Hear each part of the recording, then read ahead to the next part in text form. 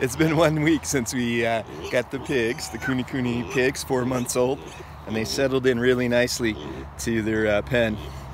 If you look at last week's video, this was the area where we let them go, and they've eaten down most of the grass. They took a couple of days to learn how to eat the grass, and they got the hang of it. That's the main staple of their diet, grass. Over there, there's some left, some tall grass left.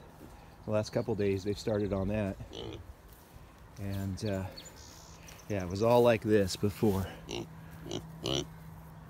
I've finished, or just about finished, fencing in their pasture, so we'll let them out here next. It'll probably take them 3 or 4 weeks to eat through all that grass.